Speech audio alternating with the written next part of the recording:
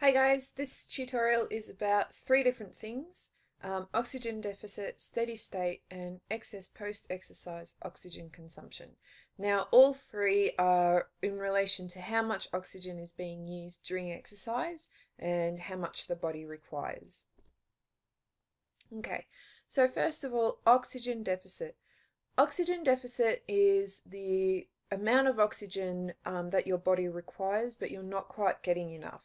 So it's a case where oxygen supply actually doesn't meet the demand. So your body requires a certain amount, your lungs and your heart and your muscles haven't caught up yet, so they aren't supplying you with enough oxygen that you need. And that's why you actually have to rely on the ATP-PC and the anaerobic glycolysis systems, because your body hasn't caught up.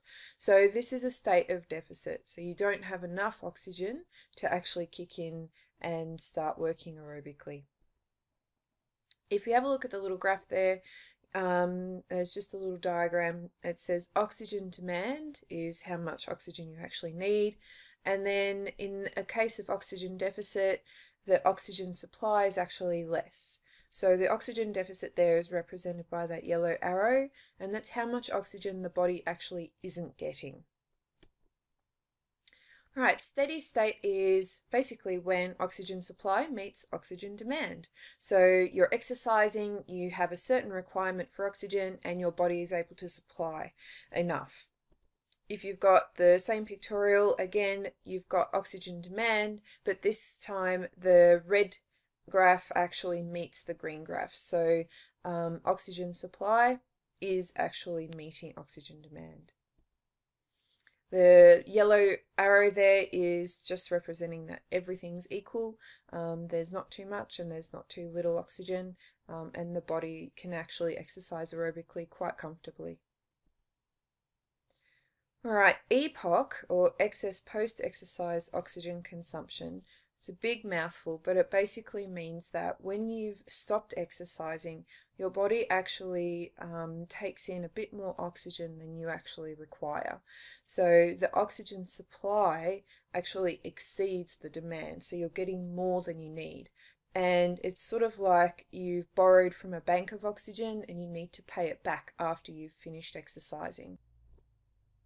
So if you have a look at the oxygen demand and then you look at the oxygen supply, the red there, or the oxygen supply, is actually higher than what you actually need. And the little yellow arrow there again represents you're getting more oxygen than what you actually require. Now, the EPOC is actually a process that's required by the body for a few different reasons. One is that during this process, PC or phosphocreatine replenishment is occurring. There's a removal of accumulated lactate from the muscles, and it also helps clear out any accumulated carbon dioxide from the tissues. So you need just that little bit of extra oxygen, I suppose, to clean up any residual byproducts from the aerobic respiration. So this graph is a really great way to represent. So if you look at the red line, those three different things, that's actually showing. So first up, how much oxygen you're actually consuming. But the dotted line at the top is showing the actual requirement that you need. So all the shaded area in there is actually the oxygen that you're supposed to be getting, but you're not, because your body hasn't caught up yet with the processes. So in that stage, you're actually using your ATP-PC or anaerobic glycolysis system to create energy. Once you get to that plateaued level, or the red line is just going horizontally, that's steady state. Now, steady state, remember, was oxygen supply meets oxygen demand. So there's not too much, there's not too little, so you're able to work aerobically with no lack of oxygen and no excess of oxygen.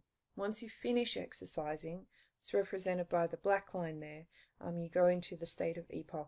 So you've stopped exercising and your oxygen consumption for exercise is reduced to 0. But to obviously remove the lactate and carbon dioxide levels, to replenish PC levels, you need a little bit of extra oxygen, and that's why you have EPOC. The longer you exercise, the longer that EPOC recovery time will be. So just in summary, during exercise there's 3 stages: the oxygen deficit, steady state, and EPOC. Oxygen deficit is at the beginning, steady state's in the middle, and EPOC's at the end. Thanks for watching.